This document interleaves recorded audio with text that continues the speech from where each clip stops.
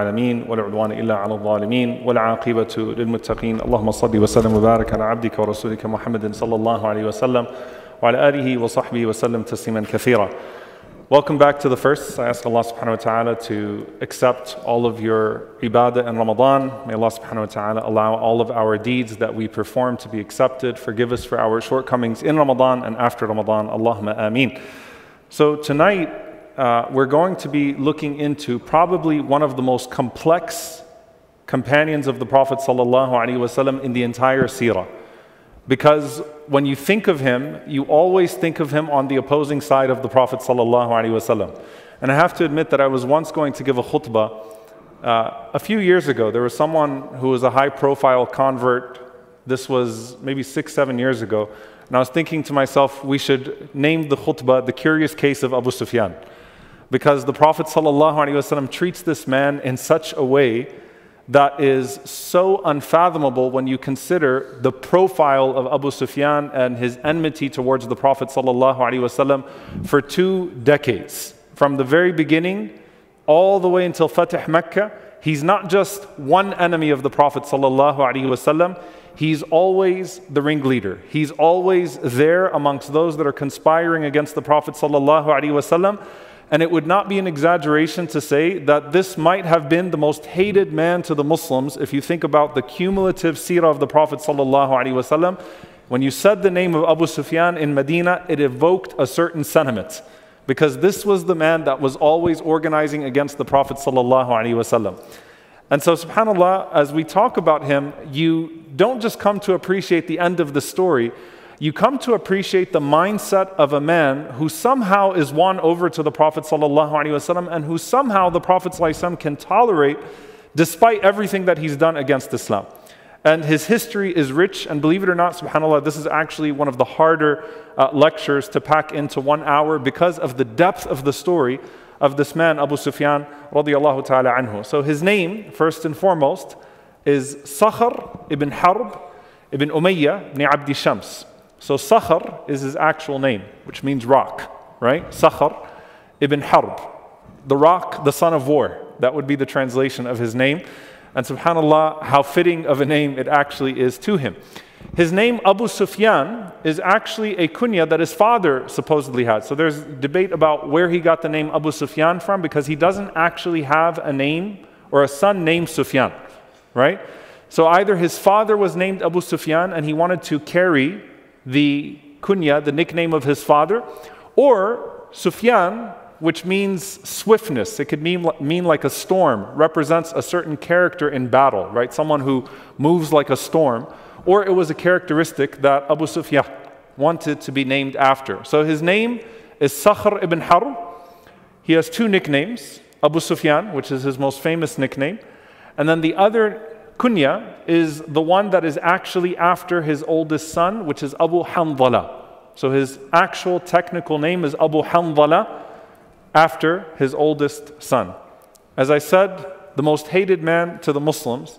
And subhanAllah, when you think about the hadith of the Prophet ﷺ, about the man who killed 99 people from Bani Israel and then killed 100 and still found forgiveness from Allah, this is probably the only man or one of the only people in the seerah that you can pinpoint and say he actually killed 100 Muslims. And so this hadith actually has to apply to him. And he didn't just kill any 99 or 100 people. He killed 100 of the best people on the face of the earth, the best of the best generation of the companions of the Prophet ﷺ. Yet somehow Allah subhanahu wa ta'ala will spare him until the very end and until he has an opportunity to convert to Islam. So he obviously comes from a very powerful family, and his reputation in Islam of being a warlord is inherited from his father. So his father, Harb, whose name is War, was actually the leader of Kinana in what's known as Harb al-Fujar, the early wars of the days of ignorance, the tribalistic wars. His father was the main leader of Quraysh. And his father is known for being a warlord. And his father is also sort of looked at amongst the generation before him as the successor to Abd al-Muttalib in terms of being the leader of Mecca. So Abu Sufyan is inheriting nobility, is inheriting power. He's inheriting war. He's inheriting the responsibility of one of the three archetypes of Mecca, Banu Abdi Shams. He is being groomed to be the leader, and he's literally a copy of his father. Now, because his father dies before Islam, it's harder to get much information about him, but it seems to be that everything about Abu Sufyan that you learn is true of his father as well. And he comes from this rich, noble, powerful tribe. Banu Abd Shams was known not just for their ability in war, but they were known for running the caravans, all of the trade to Ash-Sham, right? Which Abu Sufyan will be famous for. Who are the richest companions that come to your mind from the Prophet ﷺ's companions? Uthman ibn Affan radiallahu anhu is the cousin of Abu Sufyan. He's also from Banu Abd Shams, right? So you think about the aristocrats of Mecca, the people who have all the money, the people who have a concentration of power. His father-in-law is Utbah ibn Rabi'ah, who's one of the chieftains of Mecca. And we learned quite a bit about him, and he's one of the staunch opponents of the Prophet ﷺ as well. And it's too hard to talk about his whole family because Abu Sufyan had 7 wives in total and way too many children to count. So children and grandchildren, plentiful. 7 marriages total. His 2 most famous wives, the first one is Hind bint Utbah, who we're going to talk about. Hind bint Utbah ibn Rabi'ah. Hind being the woman who was famous for what? For chewing the liver of Hamza radiallahu ta'ala anhu. Right? So this is the wife of Abu Sufyan. And his other wife, Safiya bint Abil As, who's the aunt of Uthman and the mother of Habiba radiallahu ta'ala anha, the wife of the Prophet sallallahu alaihi wasallam. Abu Sufyan's sister, I'm not going to go too much longer in the family tree, I'm just going to move on inshallah. His sister Arwa is the wife of Abu Lahab.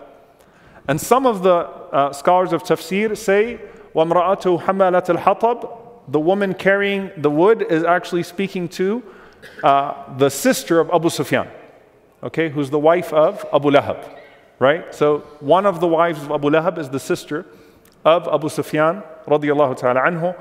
He's known as رَايَةَ الرُّؤَسَاءِ الَّتِي تُسَمَّى الْعُقَابِ, that in the times of war, when the banner was handed to the senior amongst them, when things became difficult and everyone had to retreat, Abu Sufyan is the head of Quraysh, the Amir of Quraysh that the people always retreat to.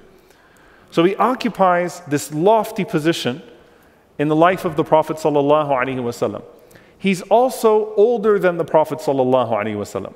And this is one of the interesting things that's narrated about him. It's narrated that he was born 20 years before the Prophet sallallahu alaihi wasallam, and he died 20 years after the Prophet sallallahu alaihi wasallam.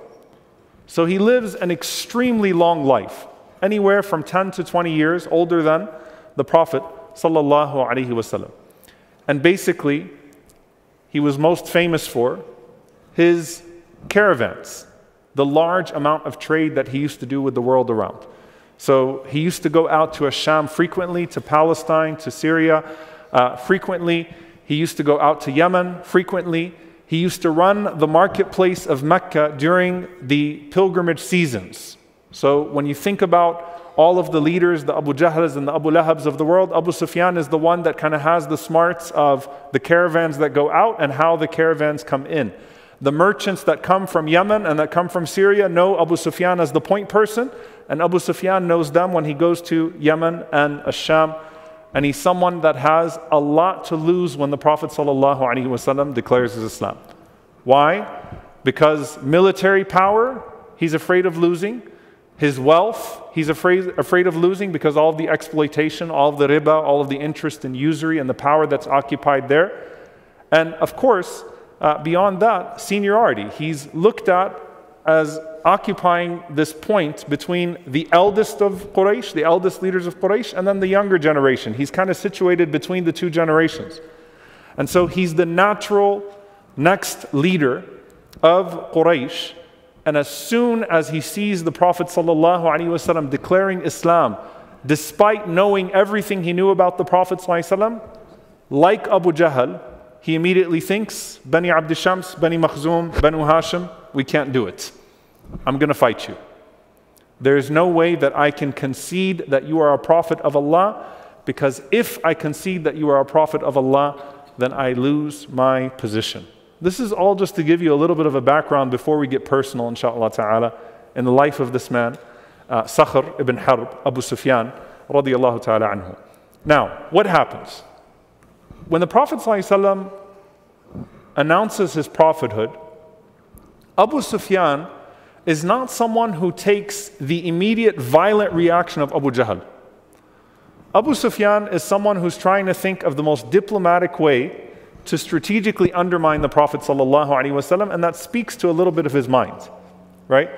He's a lot less volatile than Abu Jahl is. So he's not someone that you see pouncing on the Muslims, pouncing on the Prophet ﷺ, suddenly pulling out his sword and fighting people. He's someone who's constantly planning in the background and scheming as to how to stop Islam from growing in Mecca. And they used to say that the three wise men of Quraysh, who all became idiots when Islam came to Mecca, Abu Jahl, whose name was Abu al-Hakam, the father of wisdom, Utbah, the father-in-law of Abu Sufyan, and Abu Sufyan, they all took, subhanAllah, things that were completely opposite of what their stances would have been in the days of ignorance in regards to the Prophet ﷺ. So everything was counterintuitive about how they responded to the Prophet ﷺ. But still, in keeping true to his character, he's someone who schemes against the Prophet ﷺ. And he's someone who will incite the violence, but who rarely be actually seen holding the sword and actually abusing people in public, because he's kind of trying to maintain a reputation. He's also someone that continues his trade routes even during the first several years of Islam. So many of the Meccans go on high alert, right? They're like, we have to solve this rebellion from the inside and squash this message. Abu Sufyan still goes to Yemen, he still goes to Asham, he still carries on growing his business and growing his trade while he's scheming against the Prophet ﷺ in Mecca. Now, one of the things that happens is that Allah subhanahu wa ta'ala tests each and every single one of these men by someone of their own family, their closest relatives, becoming Muslim in the earliest batch. So his daughter, Habiba, radiyallahu ta'ala anha, is considered to be the second person from Banu Umayyah to embrace Islam after Uthman radiyallahu ta'ala anhu. She's the second from the tribe to embrace Islam. She's one of as-sabiqun al-awwalun, one of the first Muslims, his own daughter. And this caused a lot of trouble to Abu Sufyan. It was embarrassing to him. Now she's married to Ubaydullah ibn Jahsh, so she's not technically living with him, but it's still a huge embarrassment that his own daughter would embrace the Prophet ﷺ's message at a very early point of the call to Islam. And of course, his own daughter as well as his cousin Uthman are both amongst those that migrate to Abyssinia to escape the persecution of Mecca. So Abu Sufyan's daughter embraces Islam along with her husband, along with her cousin Uthman. They flee the persecution of the likes of Abu Sufyan and Utbah and others taking place in Mecca. Now Abu Sufyan, this is to give you some important context to the Battle of Badr. To him, all of the wealth of the Muslims was fair game, including his own family. So once his own relatives go to Abyssinia, he confiscates their homes, he sells their homes, he includes it amongst his caravan. So he's actively stealing the wealth of the Muslims, including his own relatives, and consuming that and making it part of his caravan, and basically making his caravan larger and larger and larger and larger. The reason why this is so important is that when you get to the Battle of Badr, it all starts with the caravan of Abu Sufyan, right? And you can imagine what precious wealth is in the caravan of Abu Sufyan, who shows no regard for the wealth of the Muslims, including his own in-laws. And there's a very famous story about Abu Ahmad Abd ibn Jahsh and his home, which was considered one of the best of Mecca. And he was a blind man. His home being stolen from him, sold, and then included in the caravan, the money being included in the caravan of Abu Sufyan. So he takes these caravans, and how does Abu Sufyan basically save face? So I want to give you just this high level. When you read about the munafiqun, when you read about the kuffar, the disbelievers of Mecca, spending money in charity and expecting a reward, it's usually talking about Abu Sufyan. Because the way Abu Sufyan covers for all this exploitation and the way that he covers for all of the stealing and all of this abuse with his wealth is that he gives a lot of money in charity, right? He finances many of the military endeavors and the tribal endeavors of Quraysh. He does a lot that earns him face amongst his people, but subhanAllah, all of it is being spent fi sabil shaitan, in the way of the devil, right? And to actually oppress and to actually harm. Now with all of that, Abu Sufyan comes to learn that his daughter Habiba receives a marriage proposal from the Prophet ﷺ. Think about this marriage. Because Habiba's husband dies in Habasha, and we talked about her radiallahu ta'ala anha already in this series. Habiba is in Abyssinia, a widow. The Prophet ﷺ is in Medina, Abu Sufyan is in Mecca. The Prophet ﷺ sends a marriage proposal to Habiba in Abyssinia. The news of that reaches Abu Sufyan, who's trying to kill the Prophet ﷺ in Medina. Talk about an international, like this is before Zoom nikahs were even a thing. Like this is all happening international, across borders, in very different political climates. But to give you an idea of the mindset of Abu Sufyan and the way that he thinks and how tribalistic of a man that he was, when he heard that Habiba received a marriage proposal from the Prophet ﷺ, he said the words, ذَاكَ الْفَحْلُ لَا يُقْرَعُ أَنْفُهُ, that is a noble stallion who should not be rejected. You know what? I'm trying to kill the man, and I can't stand him, but at the same time, the Prophet ﷺ comes from a noble lineage, and so at the end of the day, my daughter is marrying someone from a noble lineage. I'm okay with this. I'm still going to try to kill him, but I'm okay with this. At the end of the day, my daughter is in good hands now. She's now part of, again, the continuation of a noble lineage. So he's got a very strange, tribalistic mindset, and he enters into this arena of opposition to the Prophet ﷺ from these very base places, right? It's not like a noble type of opposition, right? It's tribe and money, tribe and money, tribe and money. Now, after the Prophet ﷺ escapes and flees to Mecca, this is where the story now really starts to take shape. Abu Sufyan is still now in the second tier of the main opposition to the Prophet ﷺ because his elders are still alive, right? So Abu Jahl is still alive, Abu Lahab is still alive, Utbah is still alive, Umayyah is still alive, Al-Walid ibn Mughira is still alive, Al-As is still alive, right? These are still sort of the elders to Abu Sufyan that are opposing the Prophet ﷺ. Abu Sufyan is in their group, but he's still slightly younger than them. The Prophet ﷺ, as he flees to Medina, he commissions these raids on the caravans to try to intercept some of what was stolen from the Muslims. And so as the caravans are going out to Ash-Sham and as they're going out to Yemen and they're returning, the Prophet ﷺ is trying to intercept some of those caravans. So what happens with the Battle of Badr? The Prophet ﷺ comes to know about the caravan of Abu Sufyan returning back to Mecca. And the caravan of Abu Sufyan had 1,000 camels and over 50,000 dinars worth of goods. It had much of the consumed and stolen wealth of the Muslims. And so the Prophet ﷺ sends a battalion, not an army, a battalion, to try to intercept that, which explains why you had such a small number of people on the side of the Muslims that weren't equipped for a battle when Badr happened. They didn't have camels, they didn't have horses, they didn't have their full armor. They had things that could keep them light in the desert, right? While they tried to intercept the caravan of Abu Sufyan. Abu Sufyan hears about the plan of the Prophet ﷺ.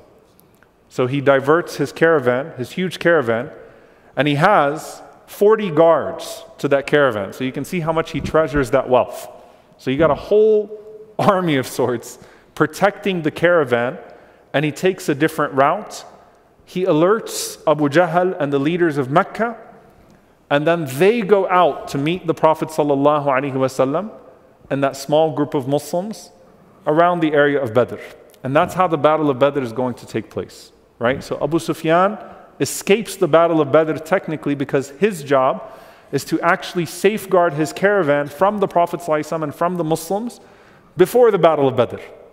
However, most of the leaders of Quraysh are present in the Battle of Badr.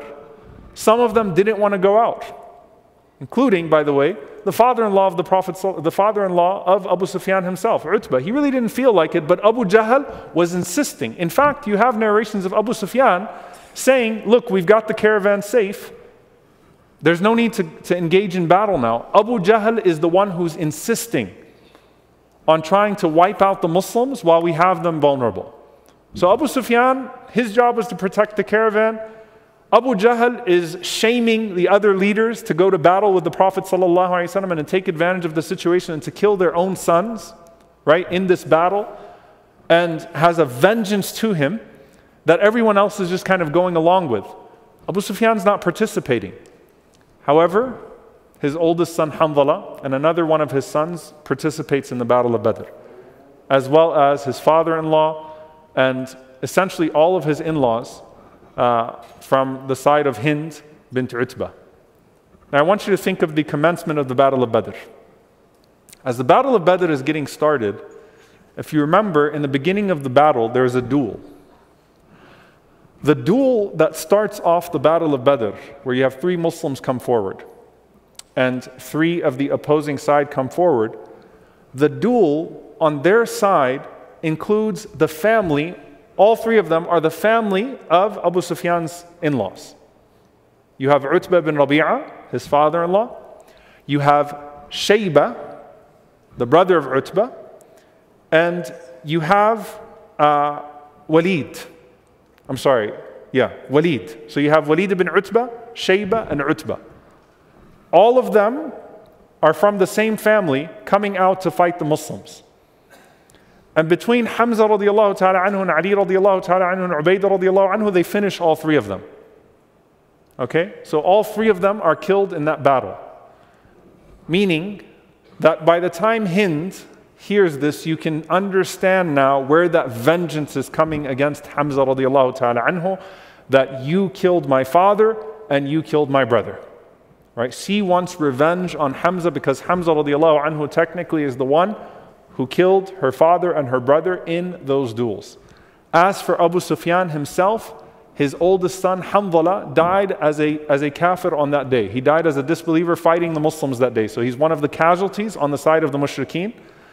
He had another son who the Prophet ﷺ had as a prisoner, but the Prophet ﷺ let him go. So he's one of the captives of Badr who was let go. All of the captives, of course, were let go at some ransom in hopes that it would soften the hearts of the people of Mecca. It didn't soften the heart of Abu Sufyan or Hind at all, right? That his other son was let go, even though the aggression was coming from their side.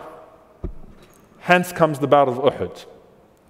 Now the first war, the first battle that Abu Sufyan is going to appear as the leader, the absolute leader of, is the Battle of Uhud.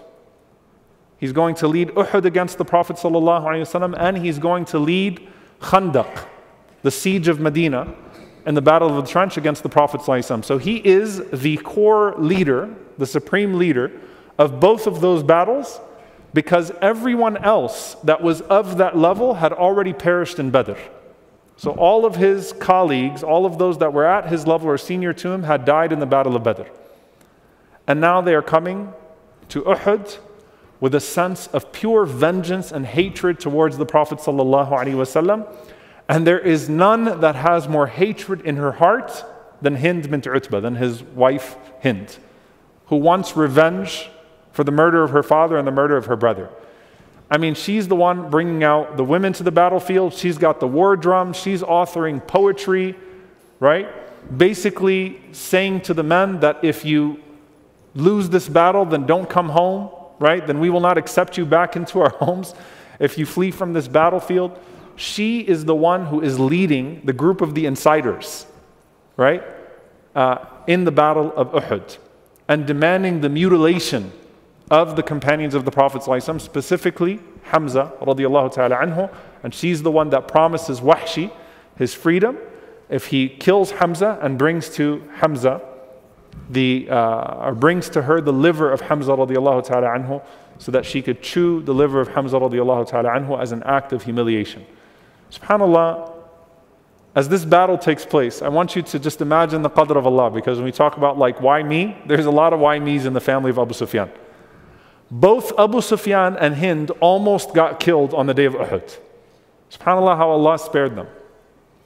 As for Hind, if you remember the story of Abu Dujana radiallahu ta'ala anhu, when Abu Dujana radiallahu anhu cut across the battlefield, he made it so quickly through the lines of the disbelievers that he got all the way to the women that were beating the drums and singing the song, and he was cutting so fast and slicing so fast, he ended up and he said, I had my sword right on top of a woman and she gasped, and Az-Zubayr is watching this whole thing. And she was singing the lines of incitement. And who was it?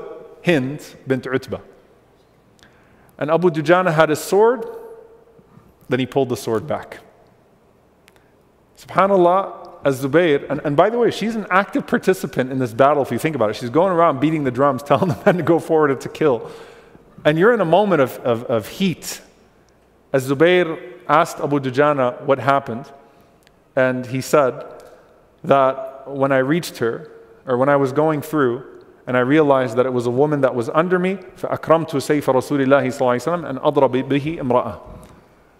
I found the sword of the Prophet ﷺ too noble to use it to strike a woman. I wasn't going to use the sword of the Prophet ﷺ to strike a woman. So he spared her. Now you would hope that that would have softened her heart a bit, right? It didn't. The vengeance was still consuming her. And subhanAllah, it was her, and it was the wife of Amr ibn As, and it was the wife of Ikramah bin Abi Jahl, and all of these women who would become Muslim one day, who were beating the drums and calling for the body parts of the companions of the Prophet ﷺ in revenge for those that were killed in the battle of Badr. So Hind survives due to an act of nobility from Az-Zubayr, from Abu Dujana radiallahu ta'ala anhu. As for Abu Sufyan, subhanAllah, it's actually really interesting. The very famous Hanzala ibn Abi Amr, who's known as Ghasir al-Malaika, the one who the angels washed, the very famous Hanzala, the young man radiallahu anhu, he actually got to Abu Sufyan on the battlefield and he managed to knock him off of his horse. And he was just about to kill him, but then Shaddad ibn Aswad killed him from behind. So Abu Sufyan was on his back about to die on the day of Uhud, and what a miserable fate it would have been, right? And instead, Allah spared him. Hanzala radiallahu ta'ala anhu was martyred, and Hanzala was taken up to the heavens and washed. And by the way, in subhanAllah, the irony continues. The son of Hanzala that was born from that night, meaning his wife was pregnant that night. The son of Hanzala that was born would later on go on to be martyred by the grandson of Abu Sufyan, Yazid ibn Muawiyah. So it's just the twist of fate happening over and over again, right? So Hind was under the sword of Abu Dujana, Abu Sufyan was on his back, Hanzala over him, and both of them somehow, by the qadr of Allah subhanahu wa ta'ala, survived that day. Right?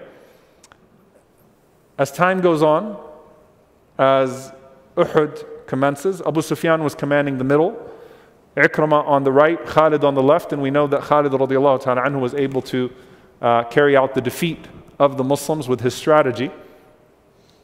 After that massacre of the companions takes place, the most famous conversation after Uhud is between Umar ibn Khattab radiallahu anhu and Abu Sufyan. Abu Sufyan chanting with Khalid and Ikramah and Amr ibn As, calling out and asking, while the Prophet ﷺ is covered in blood and barely alive, Afil qawmi Muhammad, is Muhammad amongst you? And the Prophet ﷺ says, La tujibu, don't answer him. Afil qawmi ibn Abi Quhafa, is Abu Bakr amongst them? The Prophet ﷺ says, don't answer. Afil qawmi Umar, is Umar amongst them? The Prophet ﷺ says, don't answer. Abu Sufyan celebrates. That means we killed them. That means we won. We won, we killed Muhammad ﷺ, we killed Abu Bakr, we killed Umar. And that's when Umar responds and says, كَذَبْتَ يَا عَدُوَ اللَّهِ قَدْ أَبْقَى اللَّهُ مَا يُخْزِيكَ. You've lied, O enemy of Allah. Allah has preserved that which causes you disgrace. And that's when the the slogans start to come out. And Abu Sufyan calls out to Umar, and he says, لَنَا الْعُزَّى وَلَا عُزَّى لَكُمْ. We have Uzza and you have no Uzza. We have Lat. Starts to call out the names of their gods. Prophet ﷺ says, respond and say, Allahu Mawlana wa la Mawla lakum. Allah is our protector, you have no protector. U'lu Hubal. It's calling out, may Hubal be exalted. The Prophet ﷺ says to Umar radiallahu anhu, respond to him and say, Allahu a'la wa ajal. Allah is higher and more exalted. Abu Sufyan says, a day for a day, our dead for your dead. Prophet ﷺ says, you can respond and say, your dead are in the fire, our dead are in paradise. قَتْلَانَا فِي الْجَنَّةِ وَقَتْلَاكُمْ فِي النَّارِ. So Abu Sufyan is flustered and frustrated on the battlefield because we're supposed to win here, but this doesn't feel like a win. Right? The Muslims still have such moral clarity, it doesn't feel like a win. And subhanAllah, he survives the battle of Uhud. As for Hind, she carries out that despicable act. And I just want you to think about that, subhanAllah. Sayyid al-Shuhada, the master of the martyrs on the Day of Judgment, Hind is the one who had his chest cut open, who took his liver, who chewed his liver and spit it out. And subhanAllah, she dies a Muslim. We talk about people meeting in Jannah. What a meeting, right? Aren't you the woman, you know, subhanAllah, that chewed out? Allah knows best. This is how the qadr of Allah works, right? People that repent and redeem themselves later on. In any case, after Uhud, I'm actually, if you think about it, all of these stories have showed up in different Sahaba, but when you put it all together in a narrative, they weren't satisfied. The mushrikeen weren't satisfied. They wanted more vengeance, right? And so you had the massacres of Ma'una and the massacres of Ar-Raji', the massacres of more companions that were ambushed than the total companions that were martyred in Uhud. Abu Sufyan is the one who is torturing Khubayb ibn Adi, radiyallahu ta'ala anhu. And as he's being crucified, and he's being cut limb by limb, and the blood is dripping from him, Abu Sufyan says, bring him down. Let me ask him a question. Think about Abu Sufyan, psychological torture, and he stands in front of Khubayb, and he says to him, if Muhammad sallallahu alaihi wasallam could be in your place right now, would you accept it? Wouldn't you rather that instead of you taking this beating and being cut up into pieces like this, wouldn't you like that Muhammad sallallahu alaihi wasallam be in your place? And Khubayb said to him, Wallahi, I would not even accept a thorn pricking the Messenger of Allah sallallahu alaihi wasallam in place of what I'm going through right now. Abu Sufyan, he said, Wallahi ma ra'aytu min an-nasi ahadan yuhibbu ahadan ka hubbi ashabi Muhammadin Muhammada. So I've never seen a man in my life who is loved the way that Muhammad sallallahu alaihi wasallam is loved by his companions. I don't get it. This doesn't make sense. Meaning if you kind of follow the logic of Abu Sufyan, all of what he thought he knew in terms of how human beings and societies function is falling apart. In the aftermath of Uhud, we were supposed to win, but we didn't win. We really didn't feel like we won. I'm torturing this man and breaking him down. He's being cut up into pieces and crucified, and he still has this clarity, and it drives him crazy. What is it about you? And Muawiyah, who was a child at the time, he says that when Khubayb made the dua, Allahumma ahsihim adada waqtulhum badada wa la tughadir minhum ahada, oh Allah, count them and kill them all one by one and don't spare a single one of them. Muawiyah says, Abu Sufyan, my father, because I was a kid, he threw me to the ground, to my back, and he lay down on his back, worried about something coming down from the heavens to strike him. That was the power of the dua that was made against him. Somehow he survives. He doesn't wake up. SubhanAllah, look at the stubbornness that takes place. Abu Sufyan is in Mecca. Abu Jahl is gone. Abu Lahab is gone. All of them are gone. He is the one who now says, let us lead a siege on Medina. And let's end this once and for all. So Abu Sufyan is the leader of this effort now to carry out a genocide in Medina, to remove the Muslims from the face of the earth and wipe them all out.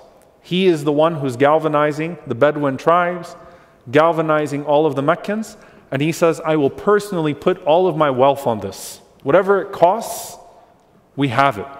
And that's the thing. He was being praised for his sadaqah. How ironic. He was being praised for his charity in Mecca. Look at how noble Abu Sufyan is. He puts his money where his mouth is, right? Puts all of his personal money into this noble effort of trying to wipe out this group of people. So Abu Sufyan leads the largest army in the history of the Arabs against Medina and places Medina under siege for that month of tribulation. SubhanAllah, in this, by the way, there's something to pay attention to, which is that his daughter was not in Medina, she was still in Abyssinia, right? So that's something to keep in mind here.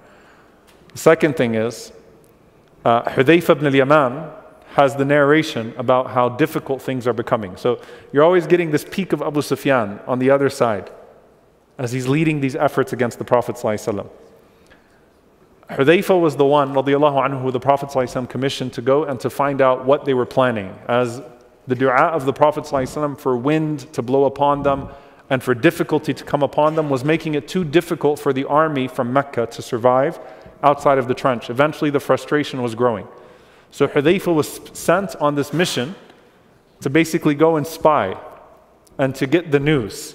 And it was a very difficult mission. So he goes out at night and he pretends to be one of the Meccans. So he crosses the ditch, pretends to be one of the Meccans, and he says, فَقَامَ Abu Sufyan ibn Harb. Abu Sufyan stood up, and Abu Sufyan was a large man, huge in his posture, right? Similar to the way that Abu Jahl is described and Khalid is described, radiallahu anhu. He has a huge posture, and he has a booming voice. And he says that Abu Sufyan stood up, and so I looked as if I'm receiving orders. I'm in the ranks of the mushrikeen. And he said, يَا مَعْشَرَ قُرَيْشٍ لِيَنْظُرْ امْرُؤٍ مَنْ جَلِيسُهُ. Every one of you, check the person that's next to you. He had a sense that he was infiltrated. Abu Sufyan's smart. He's like, something feels off about this gathering. We've got a spy in the gathering. So Abu Sufyan says with a booming voice, everyone check the person that's next to you. So Hudayfa, he's smart. He says, فَأَخَذْتُ بِيَدِ الرَّجُلِ الَّذِي إِلَى جَنْبِي. He said, so I took the man next to me and I said, مَنْ أَنْتَ? Who are you? Who are you? I started shaking up the man next to me. And I shook him up so much that he didn't even ask me who I was. Like I said it with such confidence in my voice that I was one of them. Who are you? Tell me who you are. So Abu Sufyan, he asked, he said, are we all clear? Everyone said, we're all clear.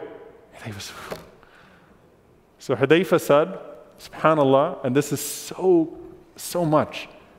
He said, and then I had a clean shot of Abu Sufyan. Like I was standing right next to him, and I could have killed him. And he said, and I thought about it, but then I remembered that the Prophet ﷺ said, don't cause any commotion. So he said, I went back and forth with myself because I was there. I crossed and I was right next to him. I could have easily just taken him out right then and there. SubhanAllah, another time, your life is right there. And he said, no, but I remember the Prophet ﷺ said, don't cause a skirmish. So he said, I decided to put my weapons away, crossed back the Khandaq. I came back, and he said that I was absolutely exhausted. I went back to the Prophet ﷺ, and the Prophet ﷺ was in salah. He was praying, and the Prophet ﷺ threw me a shawl basically as a blanket, right? And he said that I wrapped myself in the shawl of the Prophet ﷺ. I knocked out, I went to sleep, and the Prophet ﷺ woke me up and said, Qum ya Nauman, get up, sleepyhead, wake up. Nauman was literally a gnome. He was making fun of his name, ﷺ, but basically as a means of lightening it up, right? And tell me what happened. So Hudayfa explained to the Prophet ﷺ what happened with Abu Sufyan. He says, Ya Rasulullah, I had a clean shot, but you told me not to cause commotion, so I left him. So Abu Sufyan survived Badr because he was protecting the caravan. He survived Uhud on his back. He survived the dua of Khubayb. He survived Khandaq right in the reach of Hudayfa ibn al-Yaman. Allah is clearly sparing this man for a reason. Because otherwise, his fate should be like the fate of everybody else. Why is all of this happening? Then comes afterwards, obviously, Hudaybiyah, the Treaty of Hudaybiyah. So he's led these two attempts to wipe out the Prophet ﷺ. It didn't work, right? At least not a total wipeout of the Prophet ﷺ and the companions. Sulh Hudaybiyah happens, the Treaty of Hudaybiyah, And when the Treaty of Hudaybiyah happens, it gives Abu Sufyan a chance to basically resume his caravans and the Prophet ﷺ to resume his da'wah. Right? So the peace treaty allows the Prophet ﷺ to send his letters to different parts of the world to do da'wah. And Abu Sufyan is going to take a break from war, or so he thinks. He's going to take a break from battle and get back into his wealth, get back into trading. Right? We have a truce for now. So Abu Sufyan, he tells this story. He says, so I went on, and this is in al-Bukhari. It's actually one of the first ahadith that you find in Sahih al-Bukhari, the book of faith, in the beginning of Revelation. He says that I got to Jerusalem. And subhanAllah, as he arrived at Jerusalem with his companions, may Allah subhanahu wa ta'ala liberate al-Quds, Allahumma ameen. Herakl, who was the leader of Rome, had just received the letter of the Prophet ﷺ calling him to Islam, and it caused him panic. Why? Because Herakl saw a dream that indicated that the Prophet had come, and he was a devout Christian, and that the son of the circumcised one had come, meaning someone who's reviving the way of Ibrahim alayhi salam, and things had just settled down with the Persians. So the Romans just defeated the Persians. They'd recovered their city. They'd recovered their cross. They'd recovered all of their sort of hayba, their nobility. And now he receives this letter calling him to Islam. And it really startles him because it coincides with the dream that he has. And on top of that, it happened to be in trading season. So Herakl says, is anyone here from Mecca? So they said, Abu Sufyan just showed up with his two companions. So Herakl says, bring them to me. So Abu Sufyan thinks he's getting a break from all of what's happening right now. He's pulled to the court of Herakl, of Heraclius. And Heraclius says, which one of you is the closest to the man who claims to be the Prophet? So Abu Sufyan says, in terms of lineage, it's me. I'm technically a distant cousin of the Prophet sallallahu alaihi wasallam, of Muhammad sallallahu alaihi wasallam. So Herakl says, come here, stand in front of me. And he told the companions of Abu Sufyan, come behind him, stand behind him. I'm going to ask him some questions. If he tells a lie, let me know. I'm going to take his head off. So you're going to tell me the truth. You guys are going to make sure that he's telling the truth, or else he's dead. Right? So Abu Sufyan has to tell the truth about the Prophet sallallahu alaihi wasallam, or else he risks death. So he's like, if it wasn't for the fact that these two men behind me might actually indicate that I told a lie, then I would have said some things differently about Muhammad sallallahu alaihi wasallam, but I had to be honest. So he says that the questioning then commenced. So he asked me, and it's a long hadith. I won't go into the details because in and of itself is a beautiful narration. What is his family status amongst you? And Abu Sufyan said he belongs to a noble family amongst us. Heraclius says, has anyone amongst you ever claimed to be the same before him? Abu Sufyan says no. Was anyone from his ancestors a king? No. Heraclius says, who follows him? The elite ones or the downtrodden? Abu Sufyan says it's the downtrodden. And he said, are his followers increasing or decreasing? Abu Sufyan says, bal yazidun, they're increasing. Like he's having to swallow every single answer. He has to just say what it is. And he says, and subhanAllah, this is so powerful. He said, does anyone leave his religion out of being dissatisfied with his religion after faith enters into their heart? Meaning, it's understandable if you persecute people out of Islam, like you fight people until they leave Islam, or you make it so difficult that some people leave Islam. But are you finding mass apostasy amongst them because the religion just didn't turn out to be what we thought it was? I said, no. Everyone that's becoming Muslim is staying Muslim. Right? In fact, despite the persecution, they're insisting more. And Heraclius says, have you ever accused him of telling lies before he made the claim to prophethood? So no, we knew him as as-Sadiq al-Amin. He was trustworthy and truthful. Never told a lie. Did he ever break promises before? Nope, he never broke a promise. So he said that with all of that, what is it? He said, well, right now, subhanAllah, this is really interesting. So he never broke a promise. So Abu Sufyan thought of something. He said, but right now we have a sulh, we have a truce, and we still don't know how he's going to behave with that truce. So he might break this promise. So we still have to wait to see. The verdict is still out on him. And Heraclius says, have you ever had a war with him? You ever been to battle with him? Abu Sufyan said, yes. Herakl said, what happened with those battles? He said, sometimes he's victorious and sometimes we are victorious. And Herakl said, and what does he command you to do?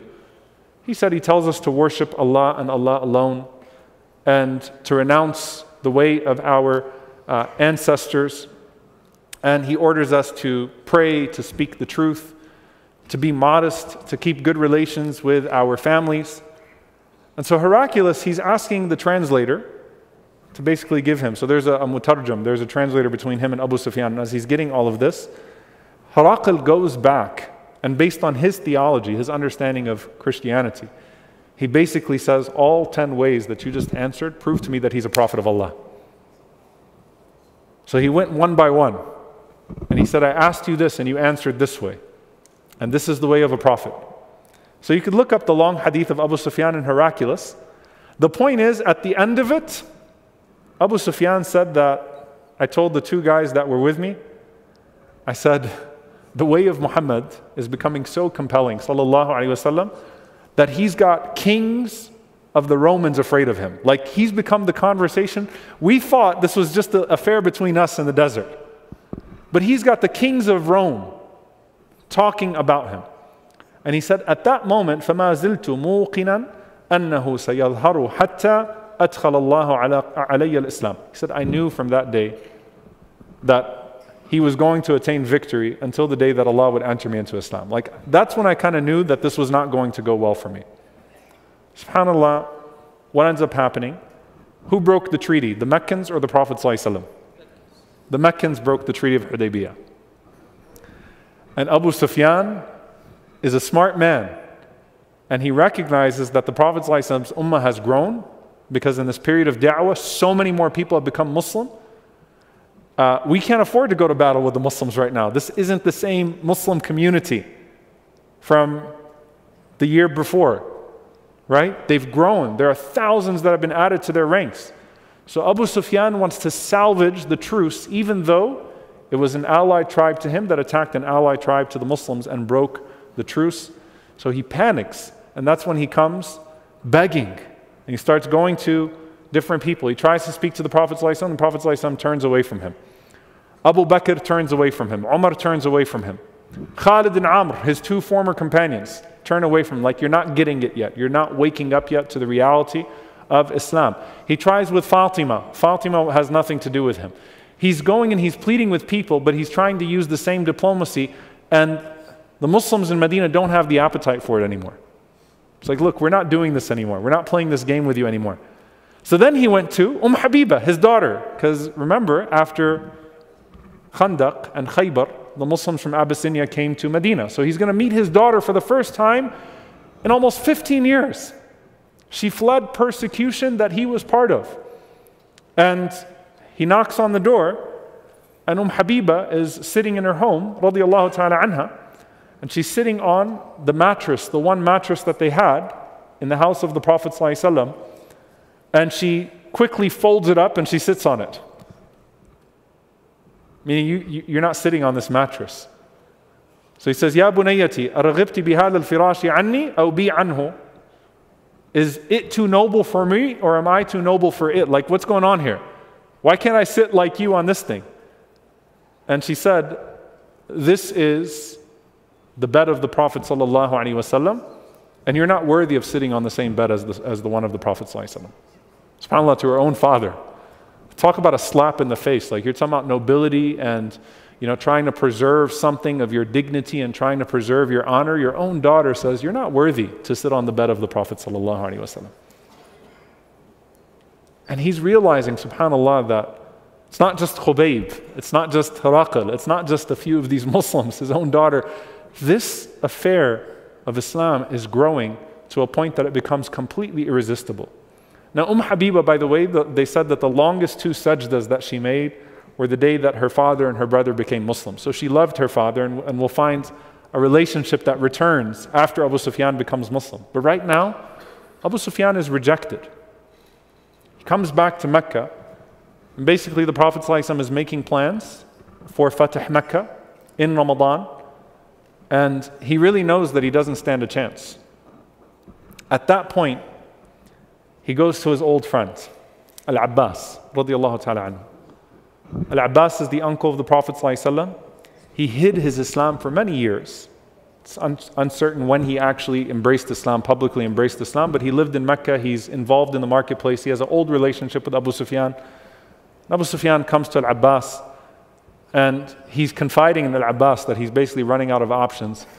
Al-Abbas is telling him, listen, just embrace Islam and give it up. Just stop. Like, you've gone too long. Allah has given you too many chances. Stop. It's time for you to wake up. It's time for you to embrace Islam. You're still not getting it. But Abu Sufyan still is plotting, still trying to find a way to intercept, to salvage, to preserve. So the Prophet ﷺ is talking to Al-Abbas radiallahu anhu as he's camping on the outskirts of Mecca, as he's making preparations to enter into Mecca. So the Prophet ﷺ tells Al-Abbas radiallahu ta'ala anhu that, invite Abu Sufyan to your house, let him stay with you, and then when the morning comes, bring him to me. Bring Abu Sufyan to me. So Al-Abbas says that Abu Sufyan came to my home, he spent the night in my home, and then I told him, let's go see Muhammad sallallahu alayhi wa sallam, let's go see the Prophet sallallahu alayhi wa sallam.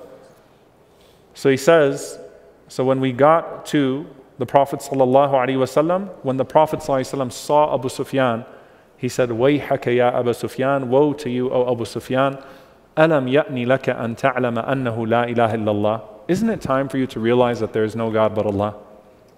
Isn't it time for you to figure this out? Come on, enough. Isn't it time for you to realize La ilaha illallah? So Abu Sufyan responded to the Prophet ﷺ. He said, Bi abi anta wa ummi. Kindness. He said, by my father, or may my father and mother be sacrificed for you. Ma ahlamak wa akramak wa awsalak. What a noble and kind man that you are. Right? He's praising the Prophet ﷺ's manners. And he says, Wallahi laqad dhanantu an law kana ma'a Allahi ilahun ghayru laqad aghna anni shay'an ba'd. He said, at this point, to be honest with you, I'm starting to think that if there was another God besides Allah, He probably would have helped me by now. All this plotting and planning and trying to save these idols and trying to fight you with these idols. So he's basically telling the Prophet ﷺ, look, as for La ilaha illallah, it's making sense to me now. I'm starting to get it that you have one God that is guiding you to this path. Then the Prophet ﷺ says, وَيْحَكَ يَا أَبَا سُفْيَانَ أَلَمْ يَأْنِ لَكَ أَن تَعْلَمَ أَنِّي رَسُولُ اللَّهِ. Woe to you, O Abu Sufyan. Isn't it time for you to realize that I am the messenger of Allah? And he says, أَمَّا هَذِهِ فَإِنَّ فِي النَّفْسِ مِنْهَا حَتَّى الْآنَ شَيْئًا. He said, listen, to be honest with you, until now, it's not settling with me. So he's still being stubborn with the Prophet ﷺ. He's saying, till now, I can't say it. Al-Abbas, he says to him, وَيْلَكَ يَا أَبَا سُفْيَانَ وَيْحَكَ يَا أَبَا سُفْيَانَ. He said, just go ahead and become Muslim. He says, قَبْلَ أَن تُضْرَبَ عُنُقَكَ, before your neck gets struck. Right? Because Al-Abbas recognizes that this situation is tense, and he doesn't know what the Prophet ﷺ is planning to do in terms of forgiveness, right? This general amnesty. But you fought him so much, you've committed so much harm. Come on, stop. Just say La ilaha illallah Muhammadan Rasulullah. So in any case, Abu Sufyan said it, but he still wasn't really there. He said it just in the situation. But in his mind and his heart, he's still plotting. He's still, I'm not really there yet. So he kind of said it in a moment of just the situation and to save himself in the situation. Al-Abbas calls the Prophet ﷺ. He says, Ya Rasulullah, inna Aba Sufyan rajulun yuhibbu al-fakhr, faj'al lahu shay'a. This is a really, subhanAllah, if I could say that there's one lecture that people of da'wah and leaders need to understand, and honestly as a community, who's redeemable and who's not, this is a really important lesson here. Prophet ﷺ could say, the heck with him, I'm done with him anyway. What are the repercussions if I do away with him? Al-Abbas is saying, Ya Rasulullah, Abu Sufyan likes to be praised, yuhibbul fakhr, he likes to be recognized in a gathering. So he says, give him something, throw him a bone as you're coming into Mecca, so that he can feel better about this entire situation. The Prophet ﷺ could say, A'udhu billah, this man fought the Muslims, he killed Muslims, he's an enemy of Allah, I don't care about his feelings. Why do I care about his feelings? It's the day of victory. But the Prophet ﷺ takes it into consideration. He says, okay, for the sake of Allah, for the sake of Islam, for that bigger picture, I'll do it. Even though this is technically, isn't it playing to a disease in his heart? I mean, it's pride. But there's a bigger play here. If I win over Abu Sufyan, that's going to dramatically change the tensions in Mecca. The Prophet ﷺ is after the heart of Abu Sufyan, and he's looking to the bigger picture. He's not going to succumb to that moment. And someone, a young person out of purity, might say to the Prophet ﷺ, right?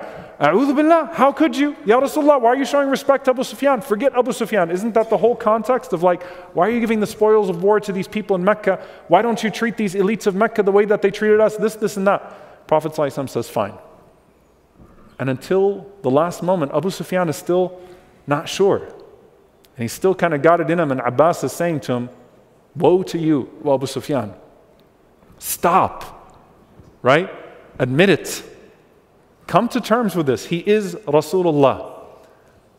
Then the Prophet ﷺ says, as he's coming into Mecca, the famous words, من دخل دار أبي سفيان فهو آمن ومن دخل المسجد فهو آمن ومن أغلق عليه بابه فهو آمن. This is the announcement of the Prophet ﷺ. Whoever enters into the house of Abu Sufyan is safe. And whoever enters into the haram is safe. And whoever closes his door is safe. Can you imagine Abu Sufyan like, whoa. Think about that recognition. Wait, he recognized me like that? So the Prophet ﷺ said that to him. Al-Abbas is saying to him, give it up. Stop.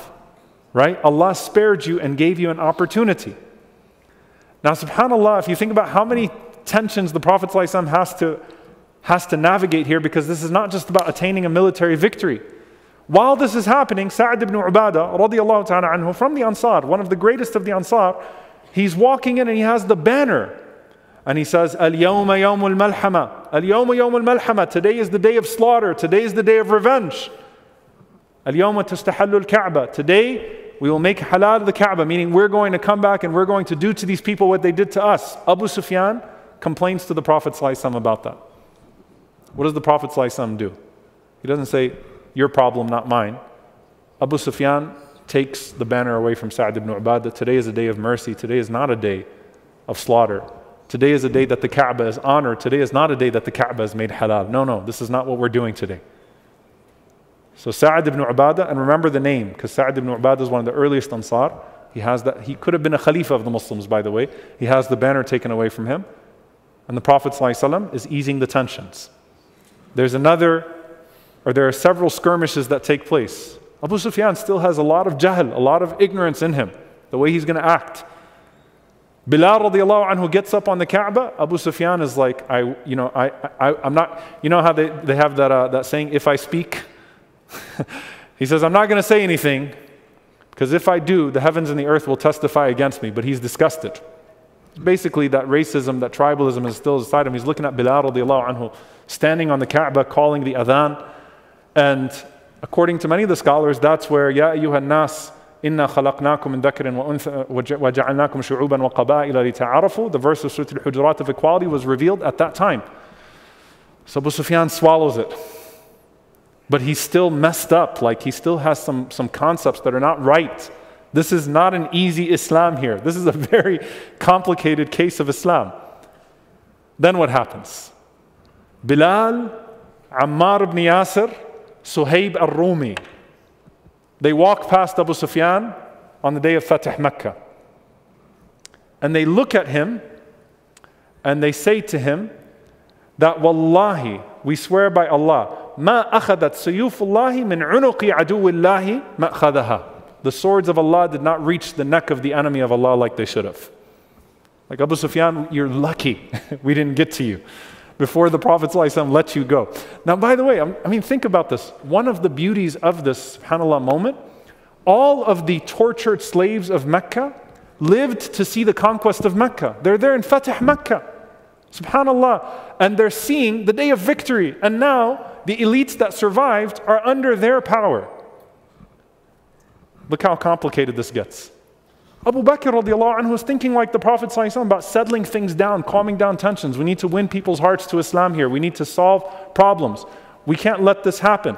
So Abu Bakr, radiallahu ta'ala anhu, he says to Bilal and Suhaib and Ammar, he says to them, أَتَقُولُونَ هَذَا لِشَيْخِ قُرَيْشِ وَسَيِّدِهِمْ? Are you saying that to the leader of Quraysh, the elder of Quraysh, and their noble one?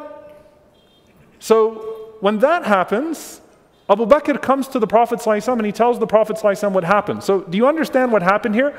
Bilal, Ammar, Suhaib, who were honored on the day of Mecca, on the day of Fatah Mecca, just threatened Abu Sufyan, who the Prophet ﷺ forgave. Abu Bakr admonished Bilal and Suhaib and Ammar for speaking that way to Abu Sufyan. What do you think the Prophet ﷺ is going to do here? The Prophet ﷺ says to Abu Bakr, Ya Abu Bakr, لَعَلَّكَ أَغْبَتَّهُمْ لَإِن كُنْتَ أَغْبَتَّهُمْ لَقَدْ أَغْبَتَّ رَبَّكَ.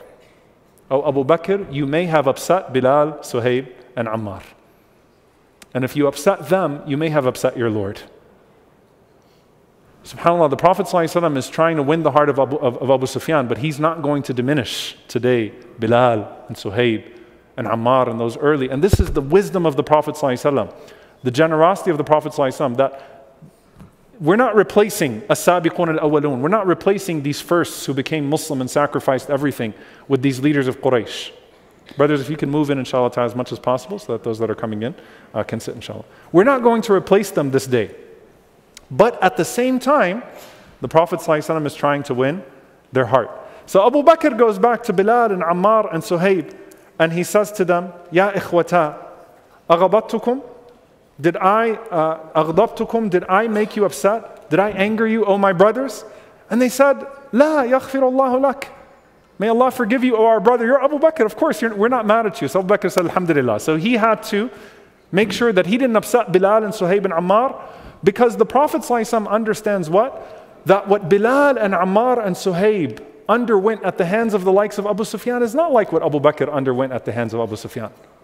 These are different people. The Prophet ﷺ understands that these are different types of emotions that he has to navigate. So subhanAllah, after that, the Prophet ﷺ enters into Mecca. Fatah Mecca takes place. The Prophet ﷺ attains his victory. Abu Sufyan's heart is settling into Islam. Why? Because he's seeing that the Prophet ﷺ, all the skepticism he has about him is going away. In one narration, he says to the Prophet ﷺ, and Ibn Abbas radiallahu anhuma says that the Muslims, كان المسلمون لا ينظرون إلى أبي سفيان. The Muslims would not even look at Abu Sufyan, like he was disgraced on that day. Even though the Prophet ﷺ forgave him, he still was kind of humiliated, like everyone hated him, right? He was the chief enemy of the Muslims for all these years. So Abu Sufyan came to the Prophet ﷺ and he asked the Prophet ﷺ three things. He said, to affirm the marriage of Habiba, which the Prophet ﷺ did, to take Muawiyah, his son who was young at the time, radiallahu anhu, to serve as a scribe, تَجْعَلُهُ كَاتِبًا بَيْنَ يَدَيْكِ, he did. And he said, Ya Rasulullah, and make me a commander in the Muslim army so that I could fight for the Muslims the way I fought against the Muslims. Prophet ﷺ said, لَكَ ذَلِكَ. Okay. And even the narrator of the hadith says that the Prophet ﷺ would not have given that to him had he not asked, but the Prophet ﷺ did not want to respond negatively to his asks. The Prophet ﷺ is conferring and he's seeing the situation as it's taking place in this regard. Hind bint Utbah comes forth with the wife of Ikramah ibn Abi Jahl. Hind is terrified of what she's going to find from the Prophet ﷺ. She spit out the liver of his uncle Hamza, and no one was more beloved to the Prophet ﷺ than Hamza radiallahu anhu. I mean, put yourself in that situation. Like you think about Yusuf alayhi salam, and when the Prophet ﷺ said, "La tathriba alaykum al-yawm," and he's repeating the words of Yusuf, he's also emanating the spirit of Yusuf. Like this is deep. This is not just like some people that did some bad things to you. This woman carved out and spit out the liver of your uncle. And you know what? The Prophet ﷺ received her with warmth. Marhaban. Welcome. She said, Ya Rasulullah, I seek your forgiveness for all that I've done in the past. I bear witness that there is no God but Allah and that you are the messenger of Allah. The Prophet ﷺ immediately accepted it from her. No blame on you today. It's over. We're not going to have to go through this ever again. So subhanAllah, Abu Sufyan is forgiven. And he's starting to realize he's forgiven. Hind is forgiven. That this is not a game. That there's no loopholes to this. That there's nothing that is actually out of the ordinary to this. And he comes to the Prophet ﷺ and he says, فِدَاكَ أَبِي وَأُمِّي وَاللَّهِ إِنَّكَ لَكَرِيمٌ وَلَقَدْ حَارَبْتُكَ فَنِعْمَ مُحَارِبِي كُنْتَ ثُمَّ سَالَمْتُكَ فَنِعْمَ الْمُسَالِمُ أَنْتَ فَجَزَاكَ اللَّهُ خَيْرًا. Says to the Prophet ﷺ, may my mother and my father be sacrificed for you. He said, what a noble man you are. I fought you, and what a noble opponent you were in battle. And then I made peace with you, and what a noble man you were in peace. فَجَزَاكَ اللَّهُ خَيْرًا. May Allah reward you with good. What does this translate into? All of this, and again, you could have had a lot of people who said, A'udhu billah, why are you treating Abu Sufyan like this? He's an enemy of Allah. We have to take revenge. What's going to be the outcome of this? Immediately after Fatih Mecca, Hunayn happens, the Battle of Hunayn. And these Bedouin tribes who are gathering up, ambush a much larger army of the Muslims, but it gets very, very severe in battle. And guess what? As the Hawazin ambushed and many people fled the battlefield, the Prophet ﷺ looks to his right and to his left, and who does he find on the battlefield fighting right next to him? He finds Ali radiallahu ta'ala anhu. He finds Al-Abbas radiallahu ta'ala anhu. He finds Abu Bakr and Umar. He finds Usama ibn Zayd, and then he finds Abu Sufyan, refusing to leave his side on the battlefield and fighting courageously. You know the ayah, idfa' billati hiya ahsan, fa idha alladhi baynaka wa baynahu adawatun ka'annahu waliyyun hamim. Respond to evil with that which is better. Your severe enemy will become your loving friend, your protective friend. This is that ayah. Abu Sufyan is a man of loyalty. He's got a certain mindset, a psychology to him. If at this point Islam hadn't settled in his heart, and if at this point he would have seen something from the Prophet ﷺ that was to his previous moral self, he would have been like, forget this, this is an opportunity. I'm going to join those guys, go back and take Mecca. But he stands guard with the Prophet ﷺ, despite, by the way, being almost 20 years older than the Prophet ﷺ. So he's old right now. And he fights until the very last moment, warding off the attack. After Hunayn, Ta'if happens. This is really going to blow your mind. In Ta'if, he's next to the Prophet ﷺ fighting, and he loses an eye in Ta'if. Abu Sufyan, who fought the Prophet ﷺ all these years, had an eye that was plucked from him. And he comes to the Prophet ﷺ with an eye completely destroyed. And he says, "Aini usibat fi sabilillah ya Rasulullah." My eye was cut for the sake of Allah, O Messenger of Allah. Prophet ﷺ says, "In shi'ta da'awtu faradatu alayka aynuk." If you want, I'll make dua and Allah will bring back your vision. He says, "Wa in shi'ta fal jannah." Abu Sufyan, if you desire, instead of this eye of yours, you'll get Jannah. He said, Al-Jannah. I'll take Jannah. See the shift in mindset? Same Abu Sufyan. Shift in mindset. I'll take Jannah. And the Prophet ﷺ gave him 100 camels. And the Prophet ﷺ gave him 40 uqiyah of gold, a lot of the spoils of war. Now this will give you another perspective, another lens. Who did the Prophet ﷺ take the banner away from when they were coming into Mecca? Sa'ad ibn Ubadah, the leader of the Ansar. That famous incident. Sa'ad ibn Ubadah is the one who comes to the Prophet ﷺ and says, Ya Rasulullah, look, some of the people are saying stuff. What is it? Ya Sa'ad? And he said, some of the Ansar are saying that now that you've come back to Mecca, you're going to leave us behind. Because of the spoils that you're giving to the people of Mecca, that we're, it's done. And that's the famous gathering where the Prophet ﷺ gathers the Ansar. And he assures them that these people go home with their camels, with their sheep, with their money. You go home with Rasulullah ﷺ. This man, alayhi salatu wasalam, successfully managed and won the hearts of the Ansar, Abu Sufyan, Abu Bakr, Bilal, Suhaib, all in the same incidents. That in and of itself is a sign that he's the messenger of Allah. And Qadi Iyad says that if there was no other proof of the Prophet ﷺ's prophethood except for his Sahaba, that's enough of a proof. This is it. And of course, greater than that is the Quran. He managed to settle all of them and to get them all on the same page. I'm going to move forward, inshallah ta'ala, towards the end of this, which is Abu Sufyan was commissioned to destroy Allat. The same man that was shouting in the battlefield, Hubal, Allat wal Uzza. He's one of those who goes and who destroys Allat, the idol that he was once beating his chest over. Abu Bakr radiallahu ta'ala anhu appoints him as a leader of Najran, Abu Sufyan fought against the murtadeen, those that apostated. Again, if the Prophet ﷺ hadn't treated him that way, if Islam didn't settle in his heart, don't you think he would have took it as an opportunity and just joined the ranks of the apostates and tried to retake power in Mecca? He fought against them. Then comes the time of Umar radiallahu ta'ala anhu. And again, it gets complicated. Umar radiallahu anhu doesn't like to play politics. Doesn't really care much about your feelings. So when the lines would take part in front of Umar radiallahu ta'ala anhu, Umar radiallahu anhu would arrange the lines in front of his house in accordance of what?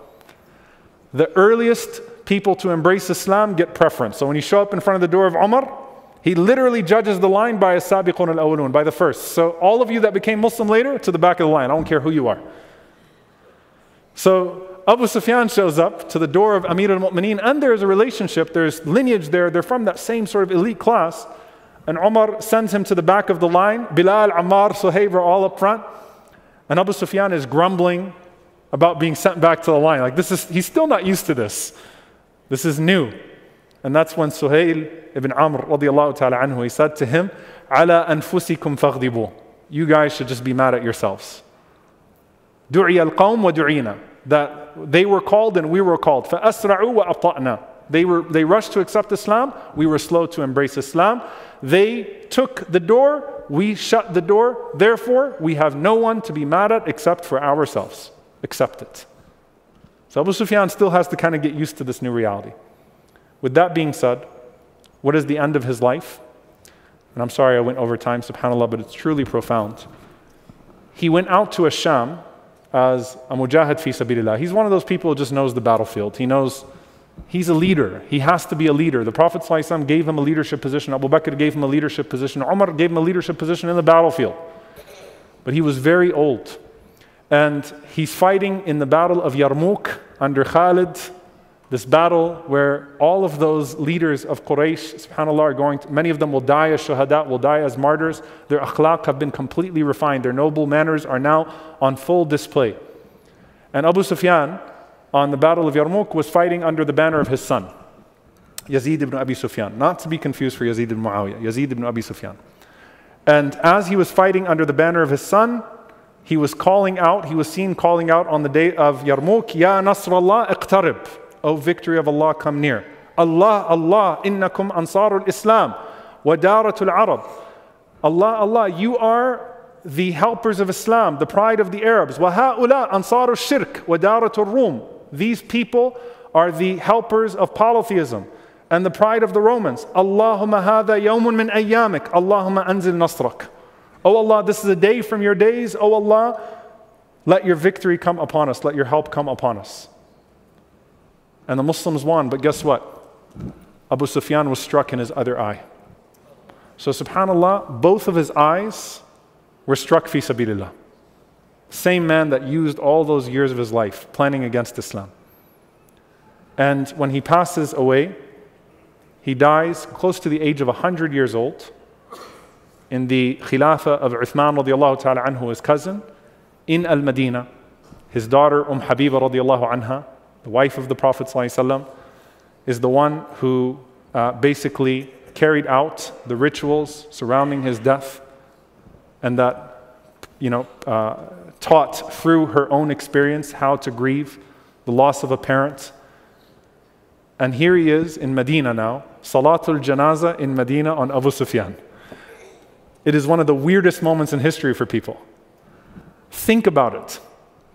Abu Sufyan held this city under siege and tried to kill us all. And now he's being prayed janazah upon in Medina and being buried in al-Baqi'. Abu Sufyan, who once was shouting out like a maniac just a few miles away in Uhud, U'lu Hubal, may Hubal be exalted, has Uthman saying Allahu Akbar, Allahu Akbar, Allahu Akbar, and burying him amongst the companions of the Prophet ﷺ. What does it show you, dear brothers and sisters? The power of redemption, the wisdom of the Prophet sallallahu alaihi wasallam. Ya muqallib al-qulub thabbit qalbi ala dinik. May Allah keep our hearts firm on His path, and turn the hearts even of people that we think are impossible to have their hearts turned. And that's why you don't give up on your da'wah, and you show your noble ethics with that da'wah.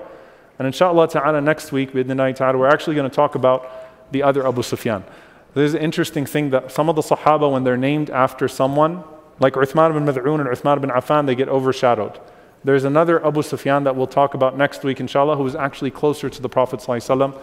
We ask Allah to be pleased with the companions, to forgive us for our shortcomings, and we ask Allah to join us with our beloved Messenger ﷺ fi Firdaus al-A'la. Allahumma ameen. Jazakum Allahu khaira. Wassalamu alaikum wa rahmatullahi wa barakatuh.